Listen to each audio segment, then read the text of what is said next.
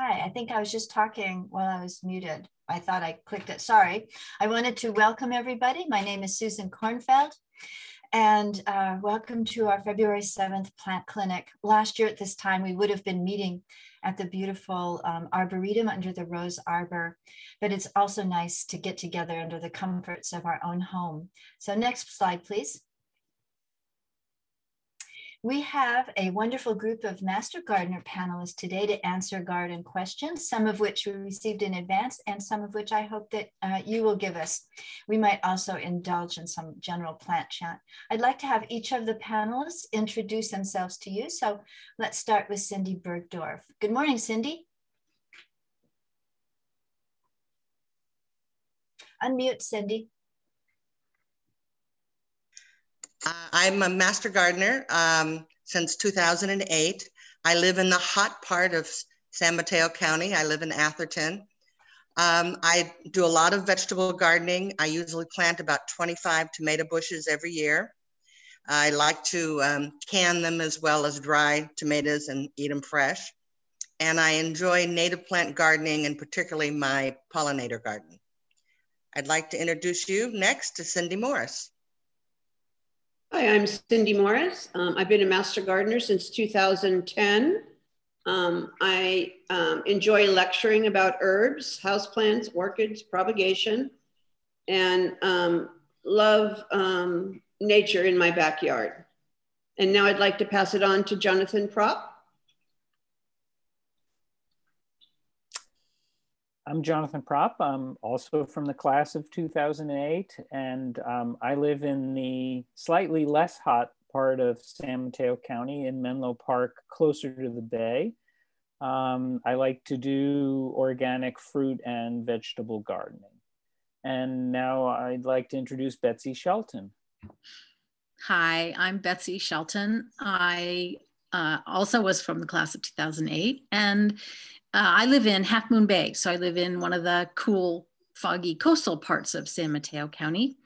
And currently my favorite plants are camellias and wisteria. So now I'm handing it back to Susan. Unmute. Unmute. Okay, so I see this is an issue for me. At any rate, I was a class of 2016. I'm a professional gardener, and I like to write gardening articles, and I love to read gardening books. And we do have a club that focuses on that, so stay tuned for that information. Okay, next slide, please. I guess before we actually get into discussing the questions, though, I want to mention that we are taking questions on our chat list down below. We have Master Gardener Monica Martin, who will be our chat box coordinator, so she'll be keeping her eye out for your questions.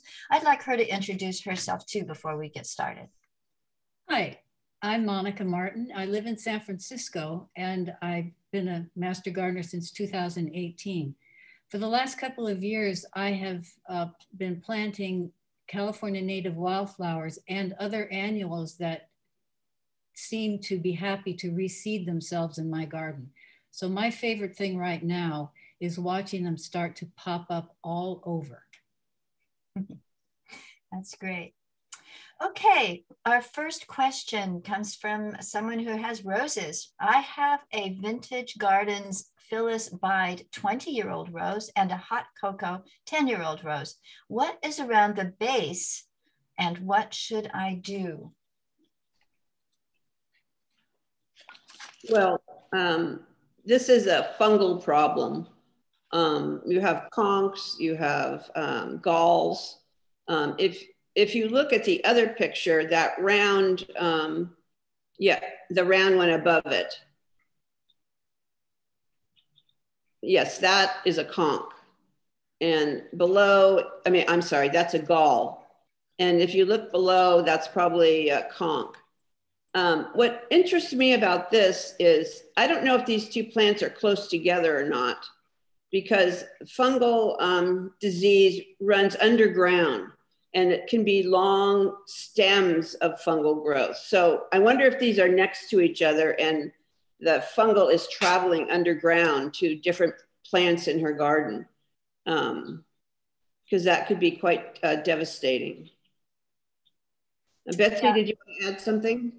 Well, I did, you know, the lovely thing is that this was submitted in advance. And so I had a chance to do a little research to learn for myself something about it. And I checked in with a master gardener who is a rosarian, a consulting rosarian, Stu Dalton. And he confirmed that he also thinks that the picture on the left is a fungal growth of some kind, and that the picture on the right is a crown gall, which he tells me is bacterial. So one's fungal and one's bacterial. It's a little hard to tell, but they're both soil-borne pathogens. So the answer, you know, the thing to pay attention to in both cases is that the pathogen that's causing these is in the soil. Mm-hmm. And so you have to decide whether you want to try to do something short-term, understanding that long-term, you're not really going to be able to solve the problem for that plant because it's in the soil.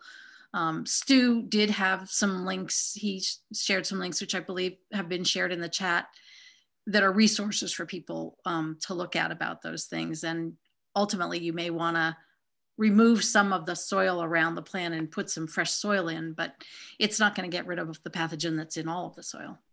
No, and I would think because it travels underground in the soil, it could move to other plants. Mm-hmm. If they're weakened, or, you know, if you have a weakened plant, it could move in. So probably best to dispose of these plants and maybe put some fresh soil. And sometimes I hear people can very carefully remove the conchs, which are on the left side, without harming the bark, though. But yes, and if that's a pretty big fruiting of the fungus there, so it's probably a goner. That's a result of a bigger problem, which is the roots of the tree are rotting. Yeah. And this is just telling you that's what's happening. So if you remove it, it doesn't solve the roots. Right. Rotting. So you may want to think in terms of looking for, if you want to plant new plants in that area, you might want to pay attention to looking for plants that specify that they're resistant to the fungus or the bacterium that is the pathogen in the soil. I think there are some roses and some other plants where you can see on the label that they'll tell you they're resistant to certain pathogens in the soil. I had a loquat tree that had this, and I cut and it died, and I cut it down, and I noticed that there's growths coming out of the roots under the ground. So it's still there, yeah. Even though the tree's gone. Okay. Sorry. Okay. All right. Next slide, please.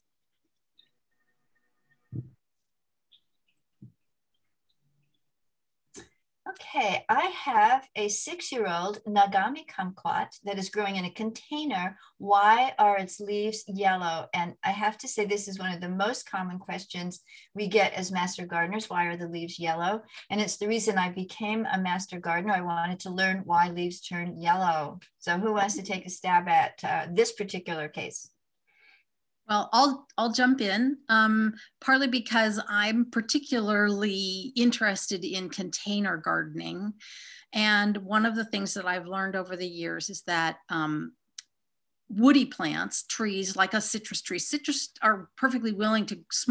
citrus plants are perfectly willing to grow in a container, but they need to be periodically taken out of the container and repotted with some fresh soil. So this questioner doesn't say, they say it's a 6-year-old kumquat. They don't say whether they've ever actually taken it out of the pot and repotted it. With citrus, because it's a heavy feeder, it needs to be fertilized pretty regularly. And this particular yellow type of marking where you see the veins very green, and it's the yellow around the green veins, is often indicative of a nutrient deficiency in the soil. And because it's in a container, that reinforces the likelihood that the plant is not getting everything it needs.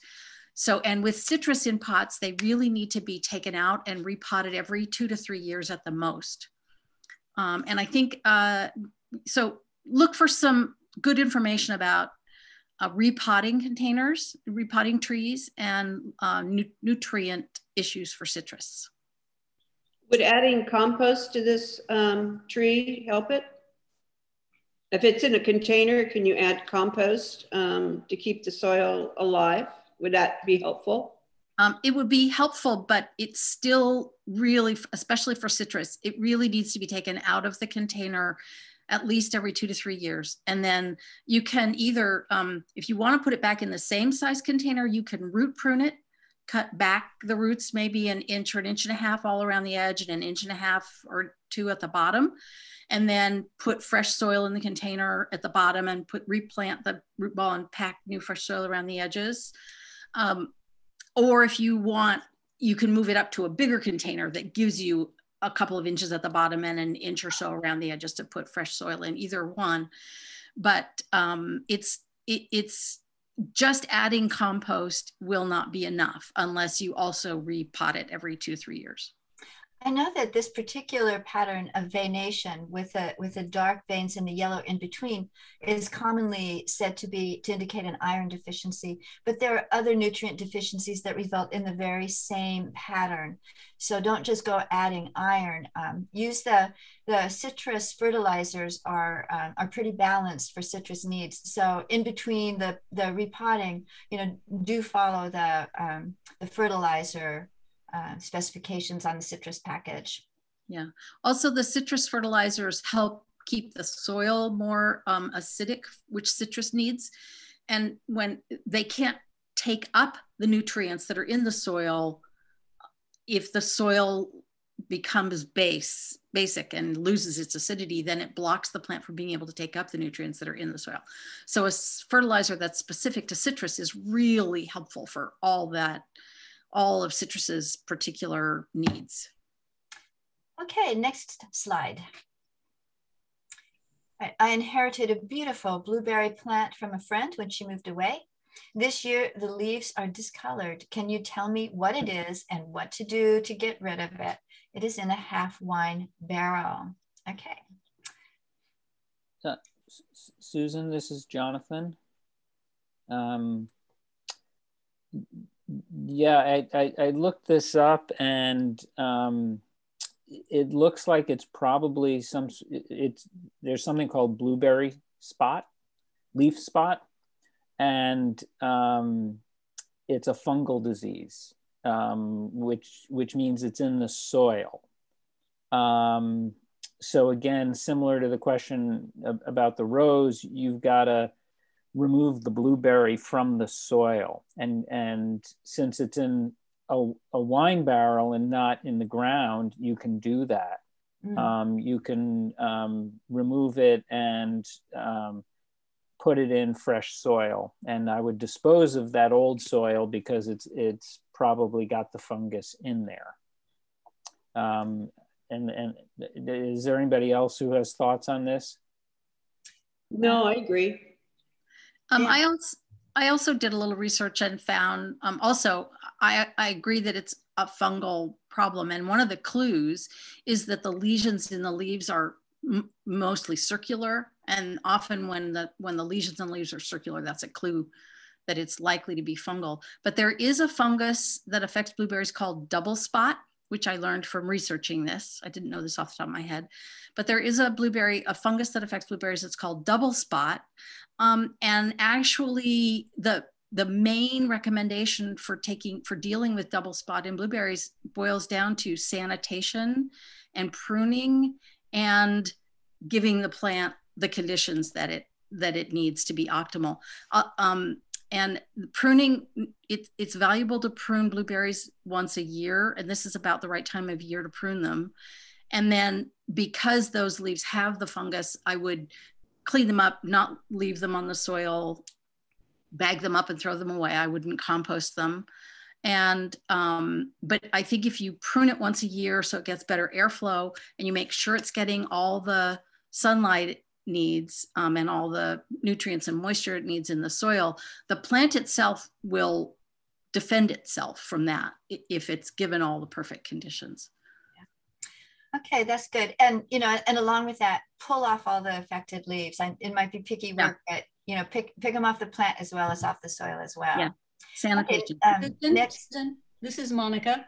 I just wanted to note for participants that we've posted in the chat information on the blueberries, information about citrus and wood decay, referring to the first slide. Okay. And also to remind participants, please feel free to post any gardening questions you have. We don't have any questions from you yet.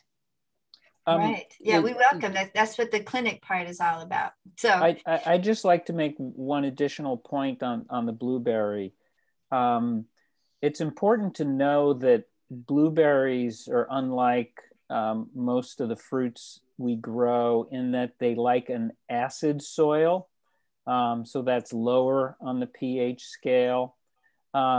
Blueberries thrive in places where there are a lot of evergreen trees, like the Pacific Northwest and New England, and those make the soil more acidic. Blueberries are not, don't naturally do well in our area. Our soil is a little more alkaline. So that the point simply is, since you've got it in a wine barrel anyhow, you don't need to worry about the soil being alkaline. But the main point is it wants an acid type of fertilizer, unlike other fruits. Okay, next slide, please. All right, white spots have appeared on our orange tree. It is a well-established tree and seems otherwise in good health. What is happening, and do I need to do anything? So we can see all those blotchy white things on that tree. They look a lot to me like lichens. Does anybody else have some thoughts on that? Mm-mm. I agree. It looks to me like lichen. There's a stage in the development of lichen when it just kind of looks like a patch of white like that.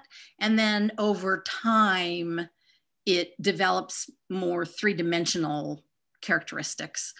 So that would be my guess as well. And lichen is not a problem for the tree. It doesn't parasitize the tree. It doesn't take anything from the tree or do any damage to the tree. So it's not something to worry about. I think lichen is very cool to look at, and I enjoy seeing it.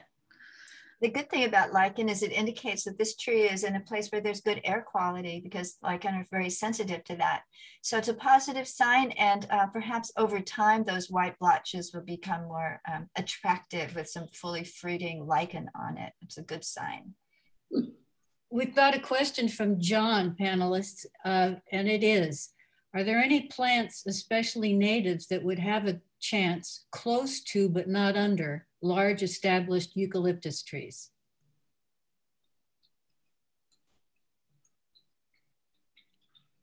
Well, until we got to the eucalyptus part, I could think of a bunch of them, but eucalyptus are a little harder to grow things under. You could certainly try ferns. That would be maybe yerba buena mint might work. That's a native. I have seen nasturtium growing around, going quite happily around eucalyptus. Nasturtiums? Nasturtiums, yeah. Yeah. But I know that we're speaking of ferns in they're not natives, but he said especially, not only natives. Mm-hmm. Oh, especially native, yeah. Yeah. Because I know that in Australia you do see lots of ferns under them, and some other odd Australian plants that I couldn't name them. That's a good question. Other plants that would grow well in the shade would be something like ceanothus, but I don't know how they react to the eucalyptus. Or you could try Doug iris. Douglas iris, yeah. I don't know how they would react to eucalyptus. I think they'd be okay. I would start with ferns, and I would start with ferns that like a drier climate. The western sword fern. Yes, because it's an Australian tree. It comes from a dry area. So I would try it. I would try the Douglas or the sword fern first, or the chain fern or something like that. Yeah. And also, I think he mentioned he knows not right under the tree, but more sort of around, like on the outside. I'm guessing he means on the outside of the drip line of the tree, meaning essentially just outside the ring that the canopy of the tree makes. You're not likely to have success with anything that's too close to the trunk of the tree because there's too much root competition there. Besides the fact that eucalyptus it has this allelopathic characteristic that kind of discourages other plants to be too close to it. But I will also say the Western Garden Book, the Sunset Western Garden Book, has a page specifically that helps you identify plants that are happy to live in dry shade, which is, as Cindi pointed out, you may need to look for things that are willing to be in dry shade. And the Western Garden Book has a list of those. Yeah, and Betsy, John just added, yes, it is in the sun, but subject to the roots and leaves. So that might discourage something like the Doug iris and possibly even the Western sword fern, which has some sun tolerance, but it likes dappled at any rate. You might try containers. I have redwood trees in my backyard, and I have a problem with the roots. The roots love climbing into any containers that I have from the underneath to grab the water. So I put under my pots a piece of slate so that the roots can't get in. And maybe that's something you might want to try. Maybe put ferns or something in pots around the tree, and just forget putting them directly in the soil. And what about succulents? Succulents in a pot would work. Or even just in the ground, because there's more shallow rooters. They can. Yeah, you could try. I mean, really, gardening is just trying. An experiment. And the good thing about and see what happens, and if it works, then buy a bunch of them. We just got a comment from one of our participants who suggested maybe acanthus, which also grows well in the shade. I have acanthus in my yard growing under my redwood trees, and it grows very well there. Well, but this situation, he specified has sun. It's mostly like getting in around the roots. So yeah, I'd say just get some 4-inch plants that you can tuck in around the roots, and succulents and some of the other things that are going to take some sun and aren't going to object too much to the eucalyptus leaves. Right. See what happens. Yeah, maybe that pot of blueberry, they like the acidic thing, and I think. Okay, let's move on to the next slide then. Part of our rosemary bush seems to be dying. It is an old bush, but hasn't had problems before. Is there anything I can do, or should I replace it? Well, I think it's probably gone. It looks like it's received too much water. Rosemary does not like to have its roots wet. And we were looking at this picture, and we thought because that citrus is next to it, it would probably being watered, that this part of the rosemary was receiving more water than the rosemary above it. And eventually it died. I would take it out and put something in that likes a little more water. Yeah. Great. Cindi, I know you can like divide the roots on rosemaries. Could you just separate out the dead part and dig down and remove that section of the root and see if it comes back, and leave the good part in there and see if it comes back? You could do that, but if the condition is that it's always wet, you're going to continue to have problems. Yeah. Okay. And we were thinking too, looking at that there's more than one rosemary. There's not just one long rosemary bush. There's probably originally a little rosemary hedge there, and that might just be one single plant that's dying. Mm-hmm. Yeah. Yeah, rosemary's, yeah, you gotta treat them like you do your lavenders, which is as little water as possible. Mm-hmm. I'm also always interested when someone has a question like this where they say it hasn't had any, it's been there for a long time, it hasn't had any problems before, and now it's developed a problem. That always makes me curious to know what has changed. And I think it's good to put a little bit of thought into what might have changed the conditions, if those stepping stones are relatively new, or if a pipe burst recently near there and the plumber had to come and repair it, or they got a new dog. You know, sometimes those are useful clues also when it's a change like this. Yeah, that's a This good point. plant probably has been struggling, and maybe in a winter rain and the water really pulled up and that was the final straw. I mean, it could be something like that too. Yes, could be. Yeah. Yeah, it would be interesting for the person as they pull up that plant to do a diagnostic on those roots. Absolutely. Are the roots black and soft, or eaten away maybe by a rodent, or do they look sort of healthy, in which case something else might have happened, an accidental application of herbicide from a neighbor or some other source. So always check those roots when you dig something up. Next slide, please. I'm trying to figure out what these little brown things are on my Ruby Falls Weeping Redwood. They pop right off when I touch them, and they're dry. You have dead scale. The scale, when it's soft, really soft, and it's really like a suction on there. And then it has babies underneath it, and they crawl out from under the scale and move off and attach themselves somewhere on the plant. By the time it's dry, that particular scale plant is dead. The thing scale to do, animal, yeah. Yes. It's an insect, or like a critter.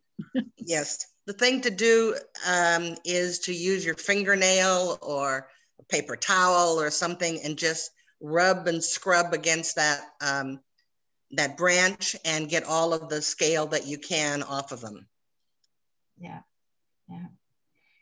It's very hard to kill scale with any sort of a spray, which we don't advise anyway, because they're protected by that scale is its armor against you and the world. And underneath is where the life happens and crawls out. So you would have to have perfect timing. It's much better just to do what Cindi was just saying, just to rub it. And if you get a big outbreak of scale, sometimes they go along the nodes where or the jointure of one branch to another. And they will sap that life out of there, and they can actually kill a bush. I've lost one to scale, and you know, they were just hiding in those little crotches of the branches, and I hadn't paid attention to it. There's a question regarding scale. Is it an animal or a plant? I think Cindi just reiterated that it's an animal. Yeah, it's an insect. Insect. Very clever little insects. Okay, do we have any other questions? On the next slide, let's see. Here we go. A few years ago, my dad added sand to one part of the backyard that I think spread throughout the yard, is now mixed with the soil. Does that affect the growth of plants? Where do you recommend getting our soil tested?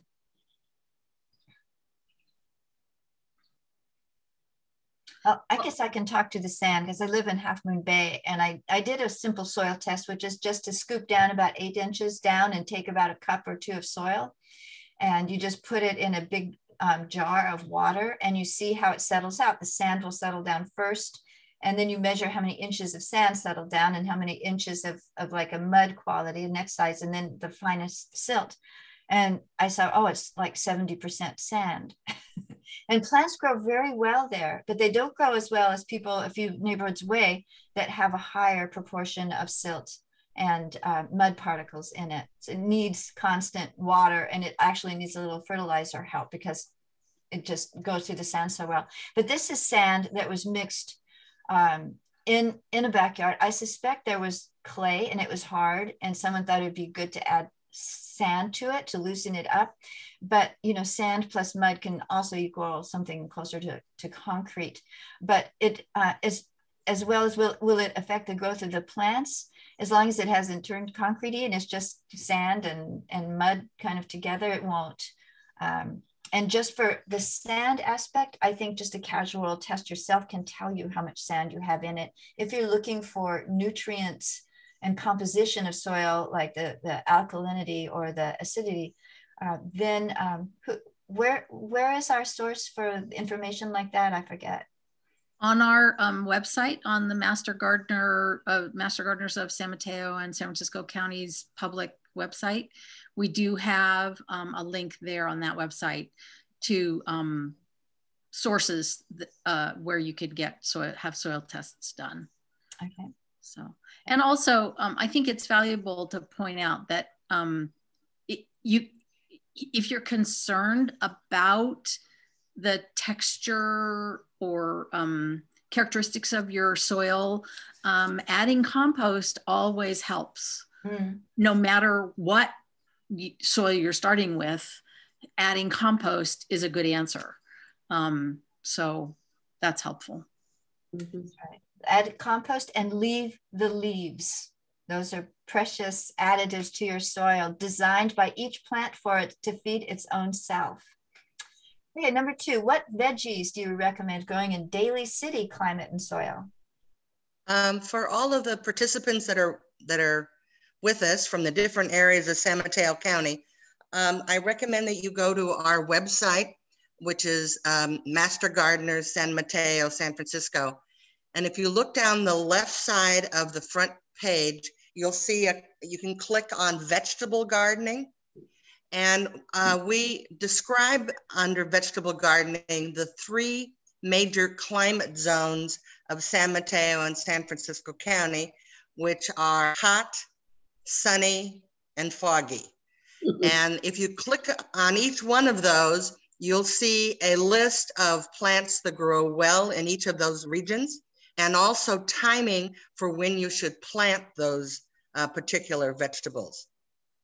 But just in general, Daly City happens to be more on the foggy end of our region. And therefore you don't get a lot of hot sun. And often you get fog and wind.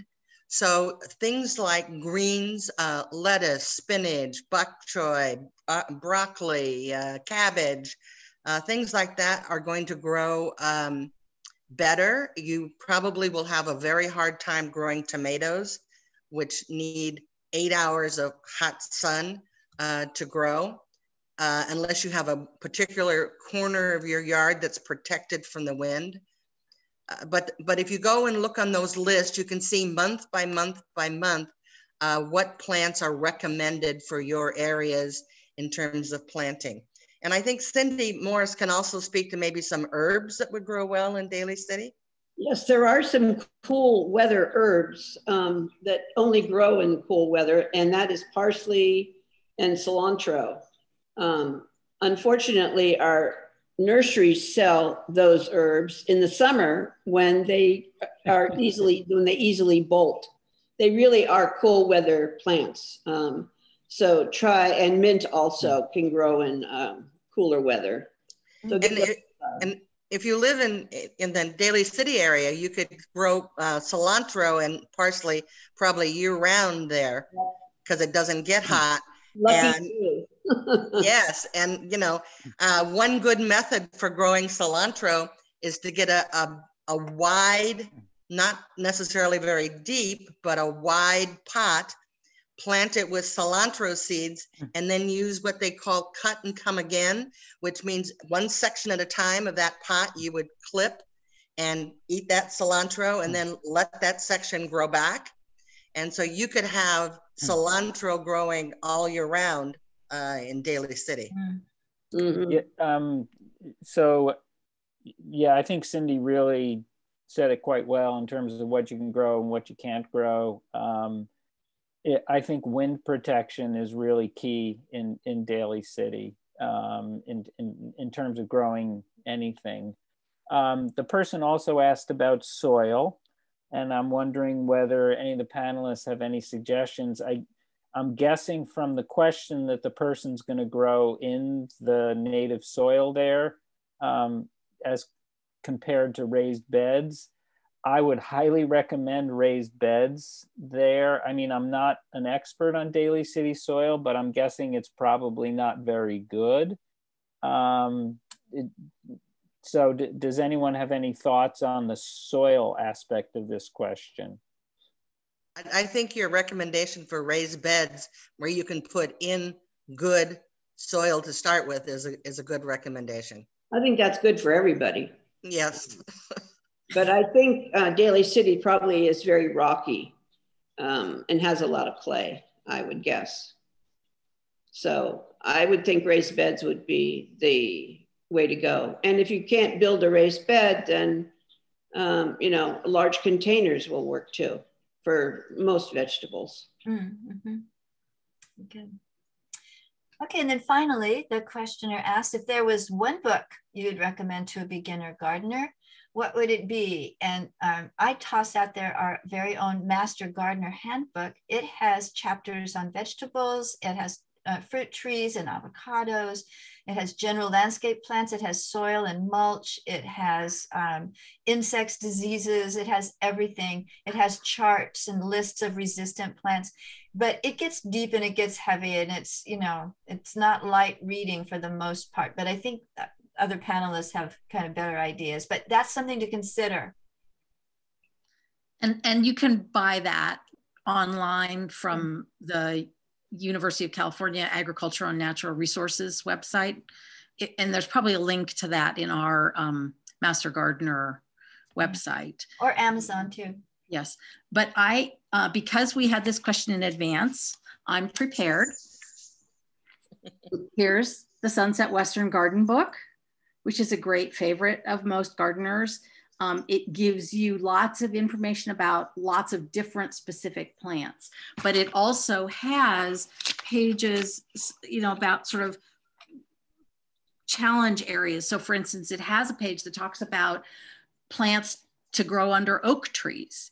And many of the suggestions for plants to grow under oak trees might be a good page to look at for the question about the eucalyptus tree, because it also addresses, you want plants that don't need the so much water that the water is problematic for the tree, and you want plants whose roots can cope with the fact that the tree's already there.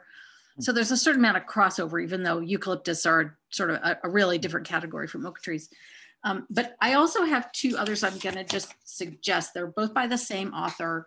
For someone who wants more entertaining reading, that's also very, very valuable.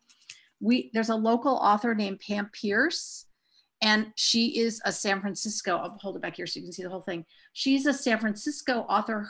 Her books are specifically geared to the San Francisco foggy coastal kind of gardening that a large chunk of our two counties needs to know about. And she's entertaining and enjoyable to read. And she has two books. She has this one, which is which is all kinds of plants, ornamentals, and veggies. And then she also has this one, which is more based on food plants. And they're really fabulous resources. This is the recent one, the recent cover. Oh, okay. Excellent. Maybe we can mention that her name is spelled P-E-I-R-C-E. I think that's great. Pam, P-E-I-R-C-E, Pam Pierce. Yeah. Okay, those are some good recommendations. Thanks, Betsy. I don't think we have any more advanced questions. So we welcome your questions in the chat. And if we don't have you right now, then while you think of your questions and enter them, maybe we could just have some Master Gardener garden chat. Maybe we could start by saying, what is it that you're paying attention to this month in the garden? And let's start with Cindy Bergdorf on that. Weeds. I'm paying attention to the weeds in my garden this month.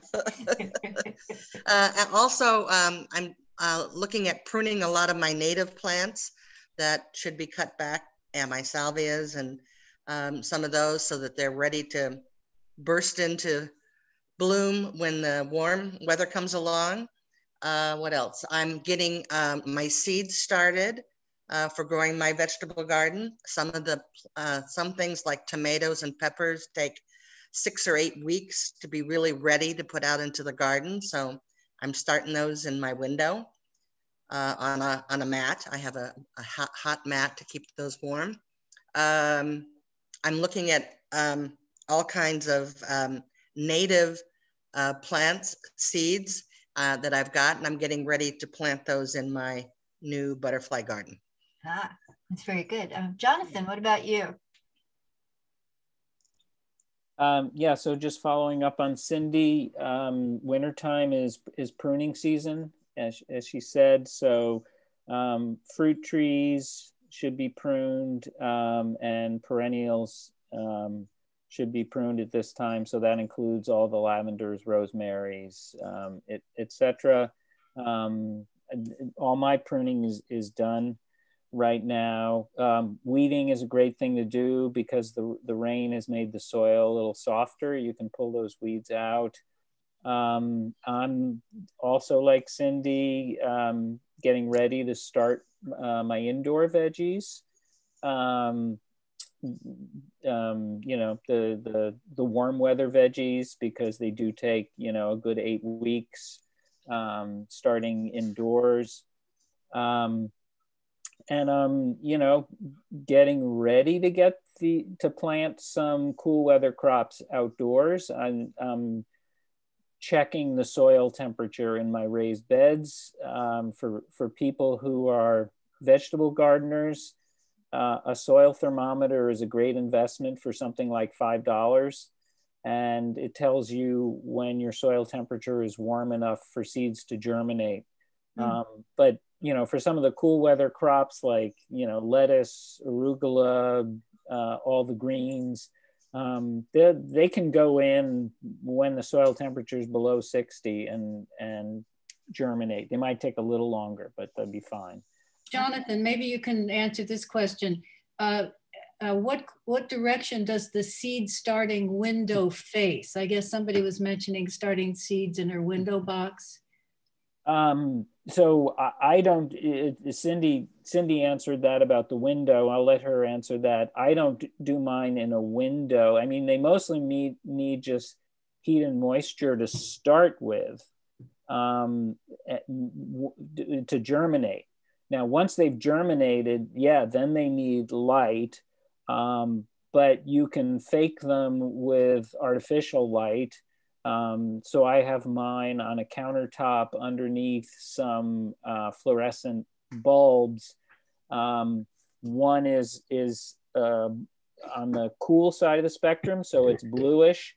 One is on the red side of the spectrum, so it's warmish, and plants like sunlight that's at those two extremes. So I just fake it with artificial light, and I'll let Cindy address the window question.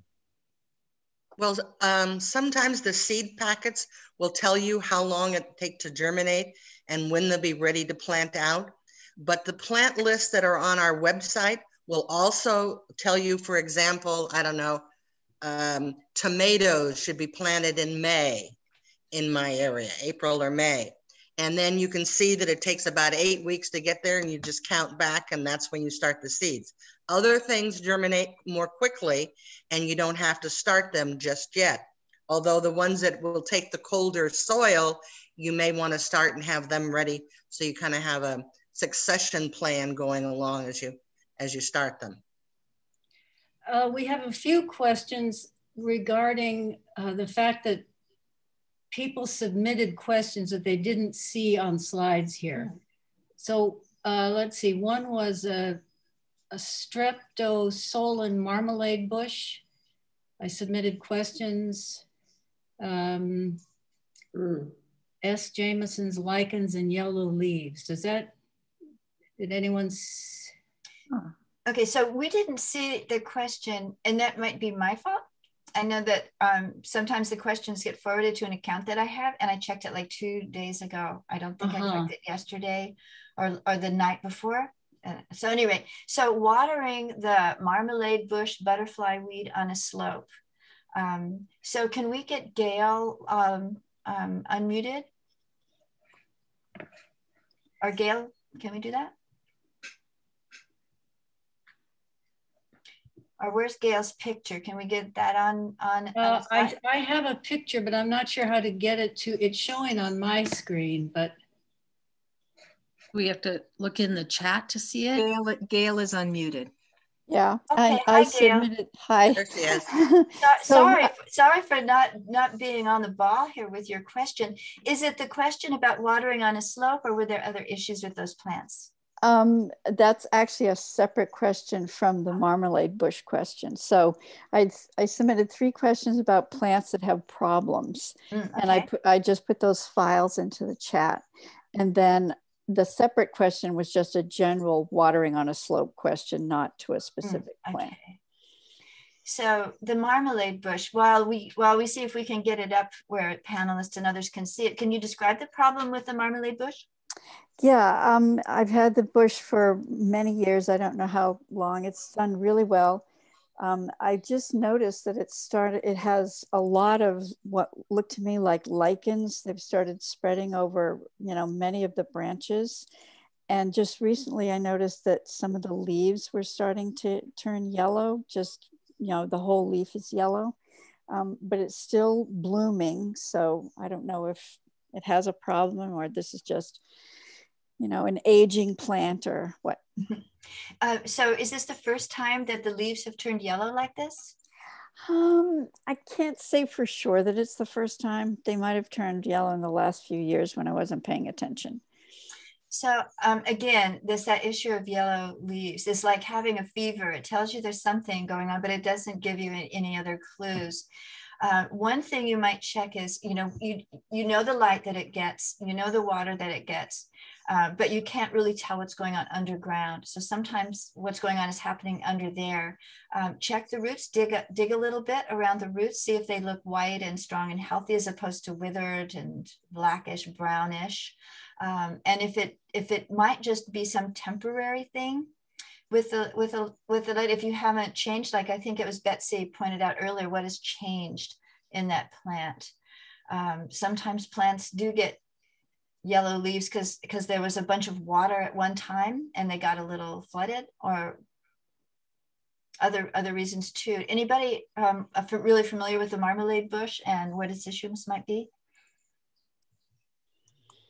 Mm-mm. Okay, so I would say it might be, I don't think it's a sign of aging. The lichen won't be affecting it. So as long as it is lichen and not a fungus, which would be different. If it's a fungus, it might very well be affecting it. Are there shrubs around it? No, not really. It's the closest thing is a Mexican sage. But there's a little retaining wall that kind of separates this bush. The only recent thing that happened is that my neighbor replaced his entire fence, which is right around this bush. So I'm wondering if maybe the construction did something. That's very true. It might have cut through some of those roots, in which case if you have other good roots, it might very well just recover from that over time. So how can I tell if what I think our lichens are actually lichens? I sent a picture about that. Maybe someone can look at it later. Yeah, if you send us photos, you can't always send photos to the helpline. That you don't have to wait for us to have another online clinic for that. You can always send photos to the helpline, and then the volunteers who are working at the helpline can look at the photos and tell you. You can also go online and just look for photos of lichen and see if you can find something that looks kind of like it. Is it, you think it's moss maybe? I am not sure I know the difference between moss and lichens. Lichen seems dry. Moss seems green and moist. You think you describe it as something that seems dry? Moss will appear if the plant is not getting enough light. And moss is green and lichen typically is not green. In fact, I don't think lichen is ever really green. Maybe the palest possible green. Yeah. Okay. You say St. Jameson's lichens. Is that what you had preliminarily identified as the lichen on the plant? That's a question to me? Yes. I just know that I don't know what, if it's lichens, I don't know what type they are. It's just the scientific name for the plant is Streptosolum jamesonii. That's what I put in. So marmalade bush, but yeah, I'll look at them and see if they seem dry or green. Okay. Then you had a question on butterfly weed? Yes. And what's your question? Oh, I also sent a picture. The leaves were getting discolored. They were sort of kind of a dirtyish yellow and had spots on them. That isn't untypical for that plant this time of year. They get a little tatty looking. Is it just sort of a tatty looking thing as opposed to some glaring issue with the leaves? Yeah, it just looks sort of, yeah, yucky. Yeah. Would other panelists agree that this time of year those butterfly bushes can look pretty tatty? Yes. Yep. Yeah. Okay. And you can always prune it back a little bit too. That might help it. That's what I really I really prune back quite hard on my butterfly bushes during the winter, and they grow back just fine. They're really hardy and they're really prolific during the summer. So yeah, just cut them back to the woody stem, cut off all the foliage. Yeah, I started doing that, and I noticed that some leaves were sprouting back on what looked like dead stems. So I have 2 of them. I'll just whack them back quite a bit and see what happens. Yeah, that's a good management issue for those plants. Yeah, if you don't whack them back, you will not have a butterfly bush. You'll have a butterfly tree. Yeah. And then you won't be able to see any butterflies that land on them because they'll be 30 feet above your head. I would, I would do not be afraid to be aggressive with a butterfly bush. It can stand it just fine. Okay, good to know, because I can't have trees where these things are planted. So. Okay, and in terms of watering on a slope, tell us about that. So my backyard slopes. I live in San Francisco and I have a small yard, so it slopes, and I have all sorts of things planted. And I'm just wondering, and I also have a drip system, so I'm just wondering if what I think is getting sufficient water at the top of the slope isn't actually because the water is all flowing downhill, and that the things that are closer to the bottom of the hill are getting overwatered. Well, first, I guess one thing is to look at the plants. Does the ones on the bottom seem like they're thriving? If so, then don't worry about them. And the ones on the top, depending on what you've planted, they might be getting what they need, which is quickly draining soil.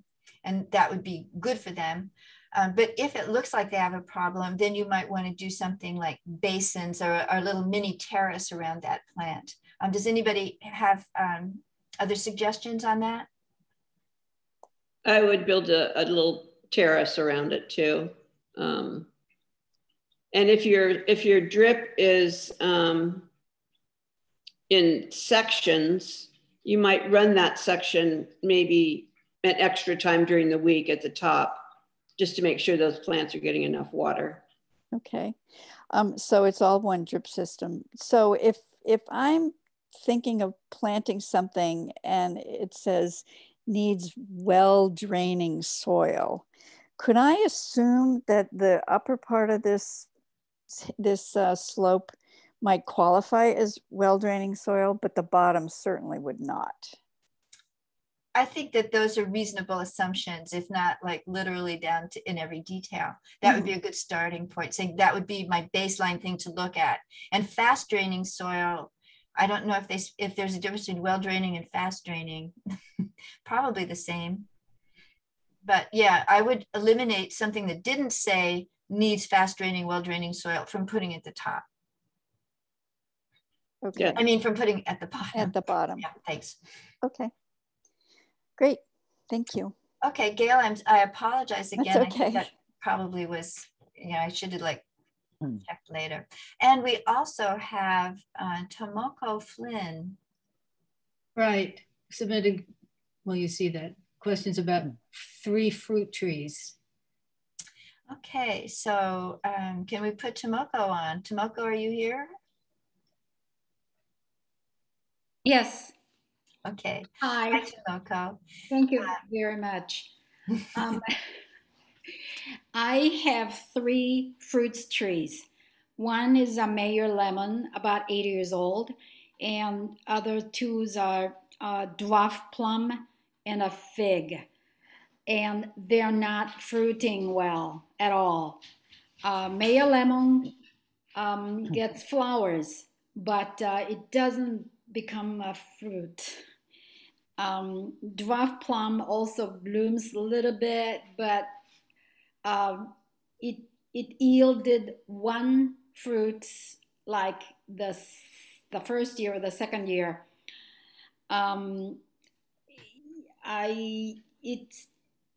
They are planted on facing east side and next to the fence, and the next door has tall camellia tree blocks the sun.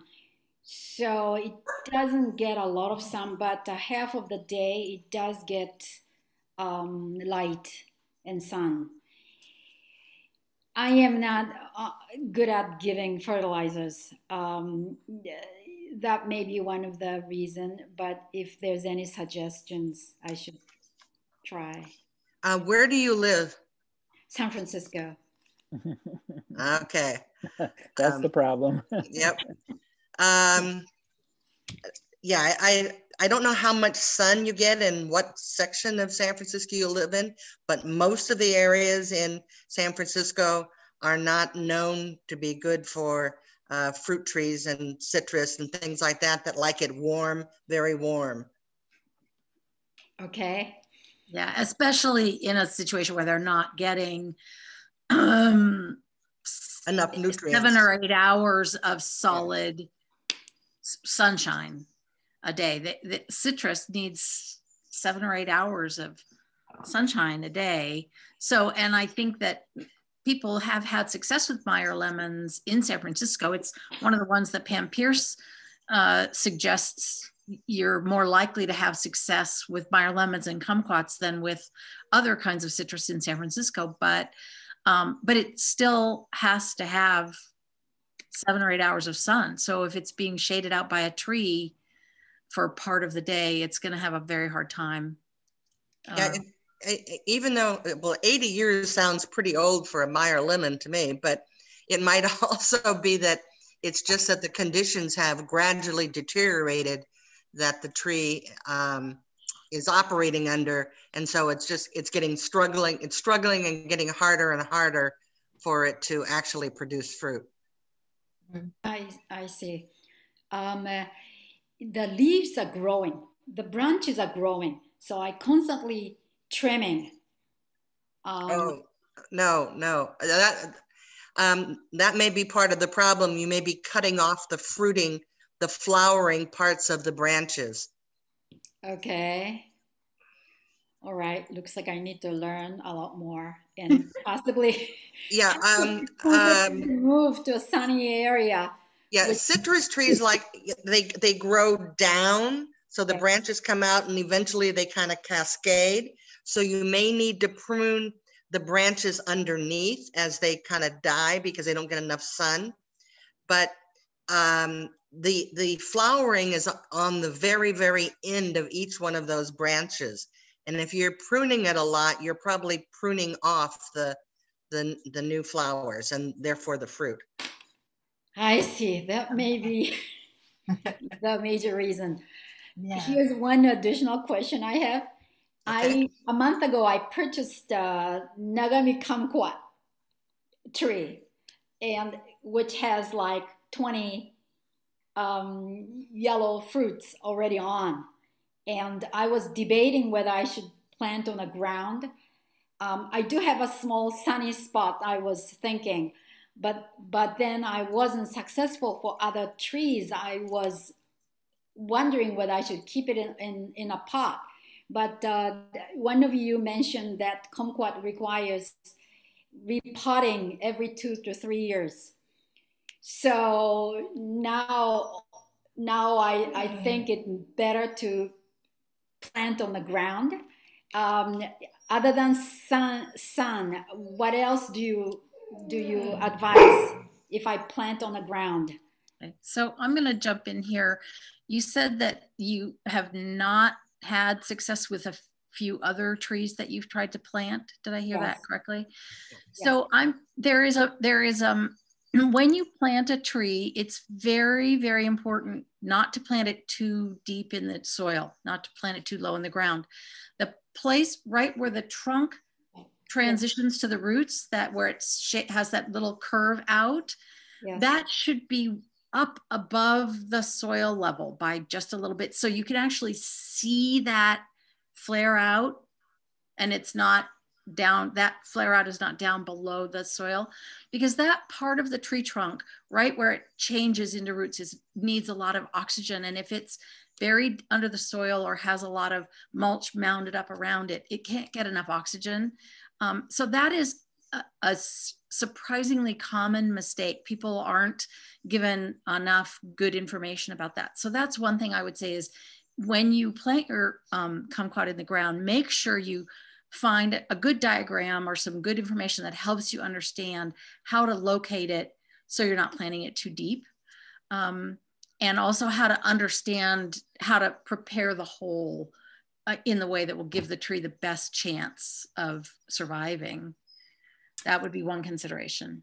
Okay, great. Thank you, Tomoko, for the interesting questions.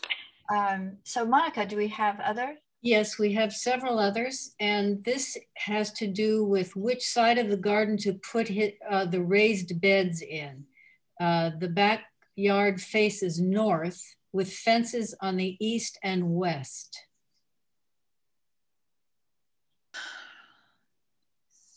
What are you going to be growing?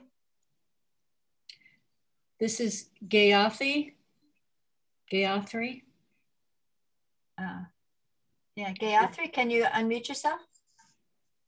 Or be unmuted if you're there? Maybe we should. Yeah, hang on just a second. I'm struggling with my headset. Oh, okay. Okay. So the question is what you're planting? Oh, now Yeah. She's muted again. You're muted again now.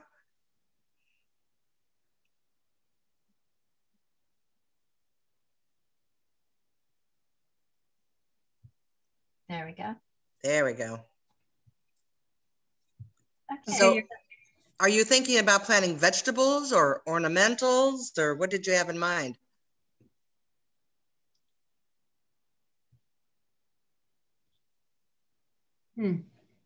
Well, maybe we could just answer theoretically.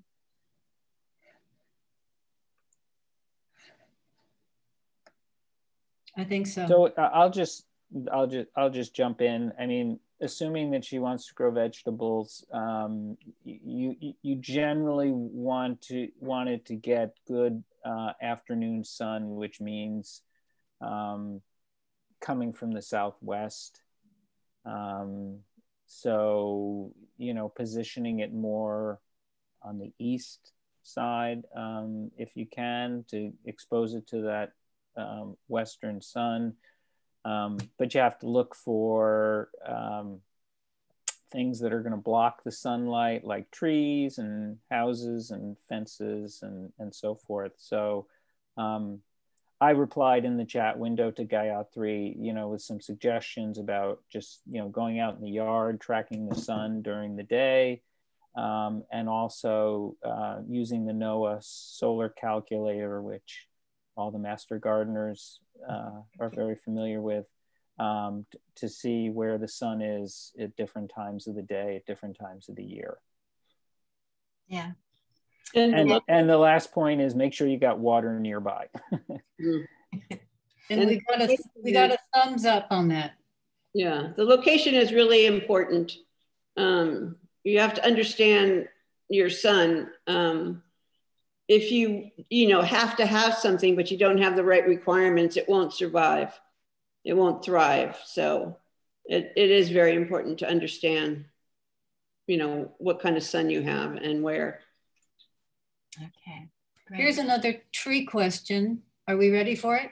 Yeah, so. My 20-year-old Chinese pistache had significantly less foliage last year, but tons of berries. It's in full sun, no recent changes other than continued drought. What could be happening?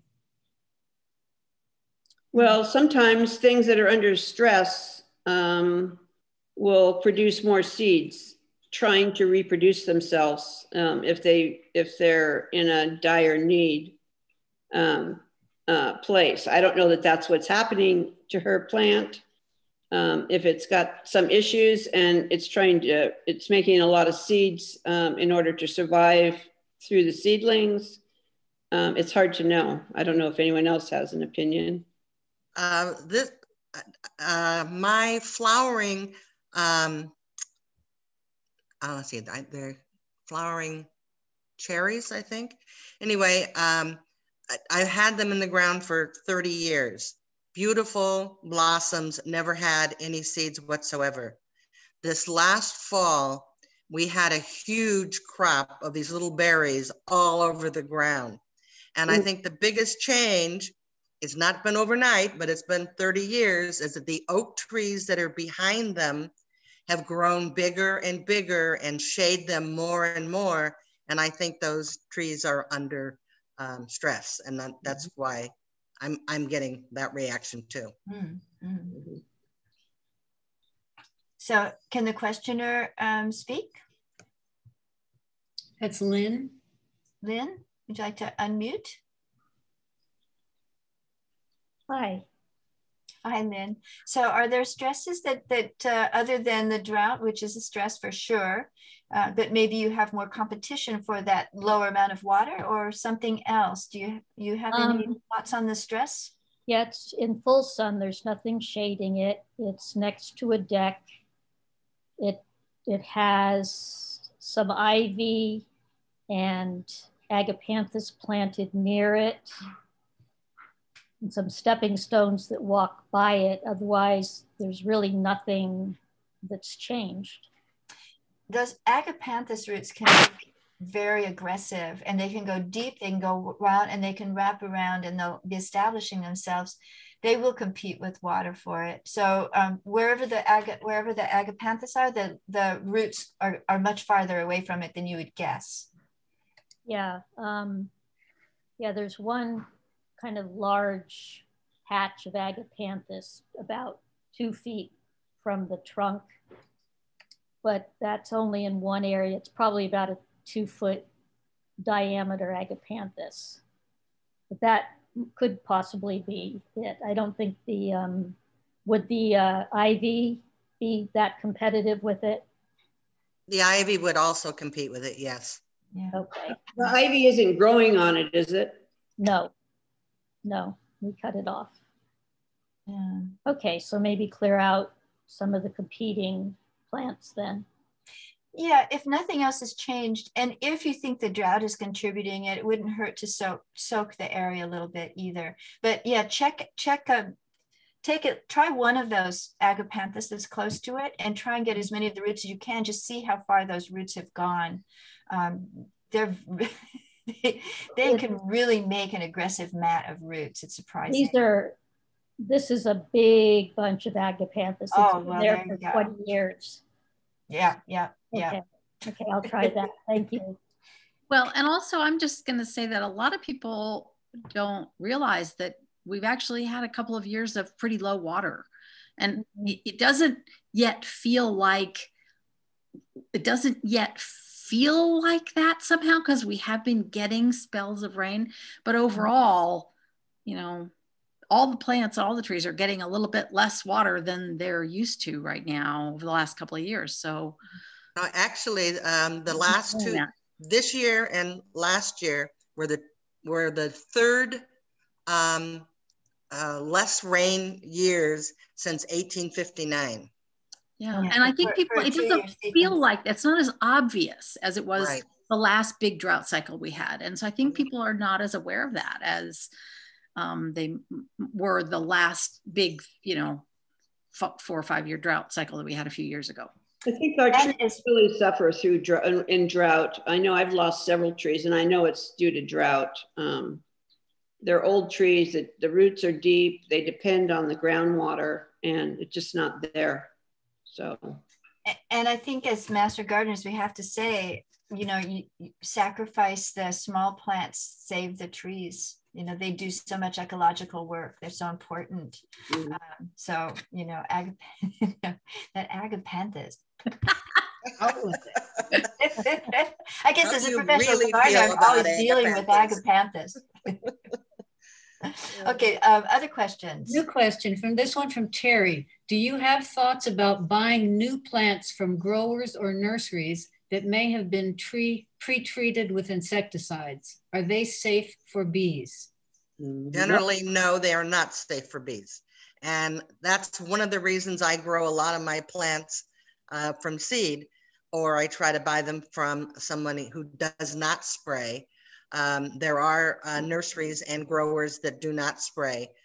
I happen to have 3 beehives, so I'm very sensitive to what I use in my yard, but I hope my neighbors are too.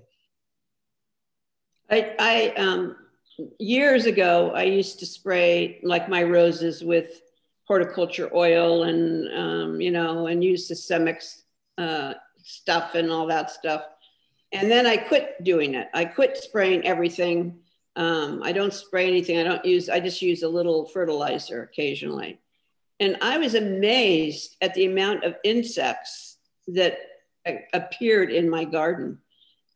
Once the garden became healthy again, like in the spring, when the aphids land on my roses, I have soldier beetle insects. They devour, in a week, they're gone.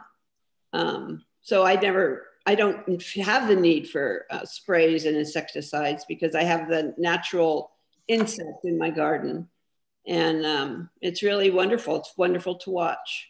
So if you buy a plant that was pre-treated and you bring it, now let's say you don't have beehives, but you're still concerned, how long will lingering toxic effects last? Sometimes it'll last forever. It doesn't go away at all. It depends on what was sprayed on them. If it was a systemic, then it's in the plant roots, it's in the plant leaves, it's in the plant, stems, it's in all of it. Mm-hmm. Terry added that she forgot to add, she or he, sorry, that I learned all citrus trees and plants are pre-treated before sale in California. Is that true? I'm not sure. I don't know. Oh, I honestly don't know when you go to a nursery to buy plants from them. I don't know if there's an easy way to tell whether the plants that you're buying from the nursery have been pre-treated. And the nursery might not know either. Correct. Or at least the people you talk to there may not know. Mm-hmm. Well, we do know that at least in my area, some of the growers are that they buy up from a lot are Monrovia and Annie's. So do we know if those sources pre-treat? This is a good question. I hadn't really thought about it. I think Monrovia does. I don't know about Annie's. Monrovia does, and Annie's does on anything that they ship. So if you buy plants that get shipped to you, those have been sprayed. How do you learn that? That's a new question for me. Well, when I'm buying plants, particularly natives and things that I buy from nurseries outside of the area, I go to their website first and look to see what it says. And then if I don't see anything, then I send them a question and I ask them specifically, do you spray? And if so, what do you spray with? Okay. Well, that's good. Thanks for that great question. I think that can benefit us all. Mm-hmm. Because I know one thing we've learned over time is that if you don't have some pest insects, you don't get beneficial insects. If you don't have insects in your yard, pretty soon you won't have birds in your yard. The birds need insects, to successfully breed and thrive, and we need our birds. So yeah. And I'll put in a plug too for hummingbirds. 80% of the diet of a hummingbird is protein. It's spiders, it's insects of all kinds, gnats, all kinds of things in your garden. Yes, they like nectar, but they need protein. So they need those spiders and insects in order to be able to survive and to feed their young. I think people think they live on sugar water sometimes. Yeah. Yeah, well, they don't. They live on bugs. Yes. That's great. Okay, Monica, do we have any others? Do the soil moisture tools that you can get at places like Sloat work for testing the water condition of soil around plants? They do have monitors that, you know, multifunction ones. They'll show the alkaline acidic range. They'll show the moisture level. Is it dry, moist, or soaked, which is handy. But you want to buy the more expensive tool because sometimes they're unreliable. And sometimes really just to do, I always carry with me like a, what do you call the sticks, like through a little teriyaki thing? A dowel, like a chopstick or a dowel. Yeah, just a thin, skinny thing that goes into even hard soil, and just to kind of stick that in. You can get it in about 6-7 inches, and that's a good layer. You want to be thinking about watering when the top 2 to 3 inches are dry, and some plants even the top 1.5 to 2 inches. So that'll tell you when you pull it back out at what level the soil is clinging around, indicating dampness. And that can, if you just walk around with one of those skewer sticks, that's what I was thinking of. A skewer stick, they're easy to put in the ground. They're easy to come by, and they're a good little monitor. But they won't tell you the alkalinity or those other things that the moisture monitors do. I use my index finger to see what the moisture is like. Good too. That's right. Get around a little. Yeah. One of the things that I learned early on when I first became a master gardener and started taking classes and learning from other master gardeners is that there are several people who really like those moisture meters, but most of the people who like them have learned that they are a relative measurement. So in order to know how to use your moisture monitor, you have to play with it a little bit and like have a flower pot or some soil that is just the right moisture you like. Then use your moisture monitor and make a mark of where that moisture monitor says it is, because that's going to tell, and then you learn more relative to if the needle goes down or up from there. But the markings on the moisture monitor itself may not be as accurate as you want. So it's more useful if you essentially calibrate it yourself based on your own experience of how much moisture is in the soil at the time that you're testing it. Oh, and that reminds me, Betsy, of something else. You need to have that tip really pristine clean. I keep in my pocket, like at the hardware store, you can buy this material that you can just kind of sand off paint with. And it's very good for like getting a little rust off of your pruners, but it's also good just to take one quick little twist at the end of that tip. And then it's ready to do another moisture again, or else your result will be a little skewed by the buildup of soil and dirt on the tip. Okay, we have another question. My Virginia's leaves seem to die more than they should. Is it the bottom leaves or the top leaves? This is Lynn. Lynn? Because I have these plants in my garden and the bottom leaves do die in the winter. Right now there's a lot of brown leaves, but the top leaves are all nice and green and fresh, and that's where the plant grows. Here she is. They're planted next to the decorative asparagus, the kind of are the spiky upwards ones. Mm-hmm. And I wonder if, it seems to be the older, close to the base leaves. And that does get the new growth. But I wonder if the asparagus roots are which are pretty tenacious, are interfering with the Virginia. Virginia is pretty good too. They're pretty hardy. You can see big, huge beds of Virginia, and they're so thick. you know, I can't think that they're real, that their roots, I think, could hold their own. Okay. And most of the plant is above ground anyway, I think. It can create a pretty good rhizome above the ground where the growth grows out of. Right. So, and they interconnect underneath, and they're pretty hardy. But I wouldn't worry about the older leaves dying. That's just normal. Yeah. Okay, thank you. So one question about that is to take off or not to take off those big paddle-shaped dark leaves. At first I was always taking them off, but then I thought, no, because the plant's just getting bigger and bigger and there's more and more of that rhizomic sort of stem sitting there. So now I sort of leave them and they make a little platform for the green leaves to sort of rest on. Mm-hmm.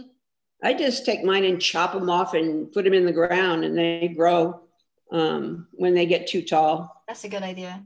They're pretty hardy. I mean, you know, they went out of fashion for a while, but I really like the Virginia. Yeah, I just grab a piece off the plant and give it to people and tell them to put it in the ground, and it works. So, and right now they look really pretty in the winter. They're a winter bloomer, so they're very nice in the garden. They add some color right now. Yeah. Yeah. And there's two kinds. Which kind do you have, Cindy? I don't know. I don't know what type it is. It's pink. Yeah, they have pink. One of them blooms more in the heart of winter, the other one closer to spring.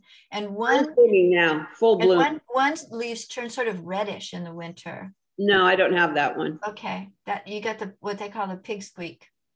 I like that one better too. There, I learned something. Well,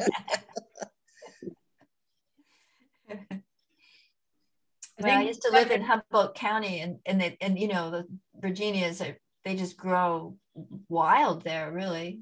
Yeah, and they keep growing up. Yeah, yeah. Any more questions? No more questions. Okay. Does any of the panelists have something they'd like to add, a particular note or word of wisdom, or please don't forget, etc.?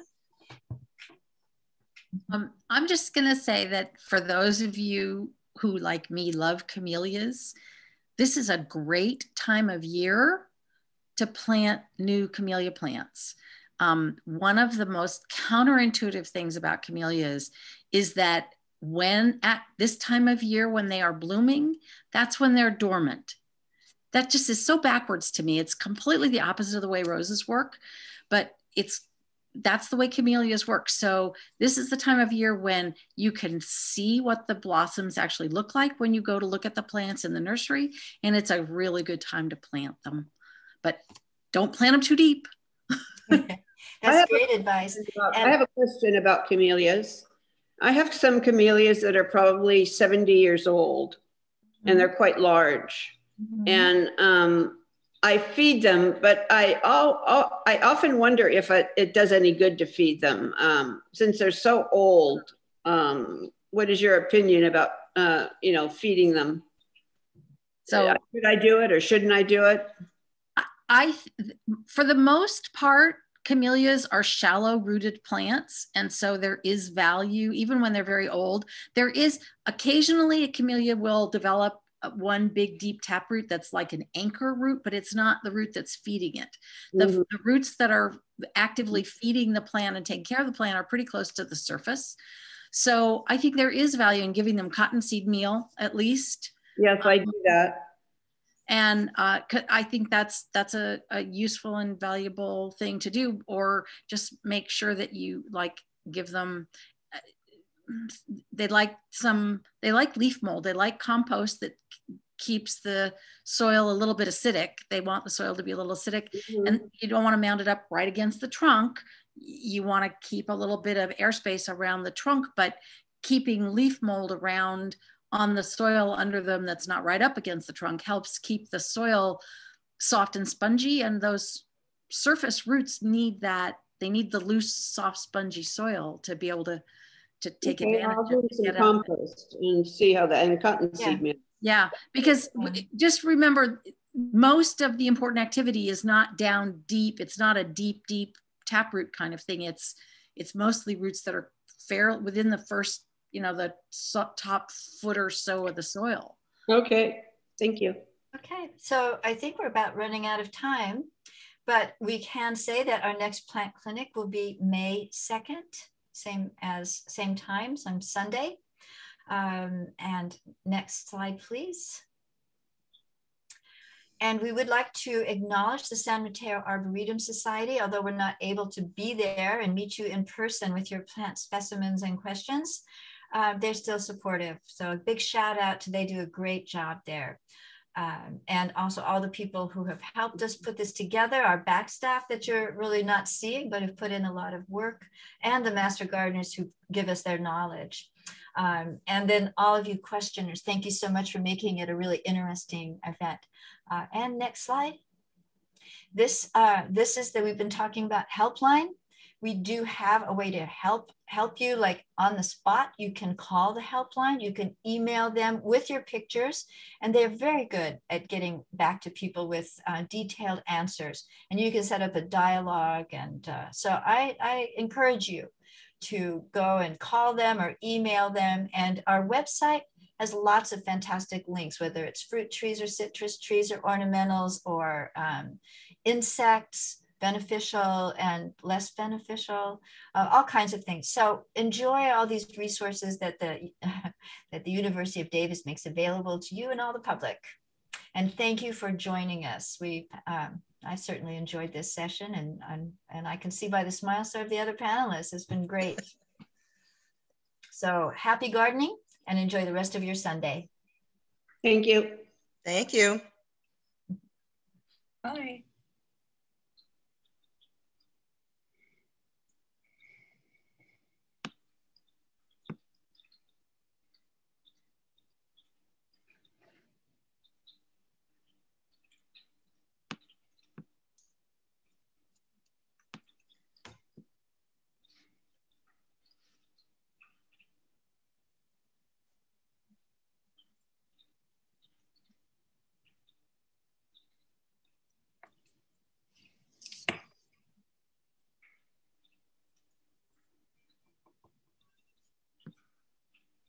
Okay.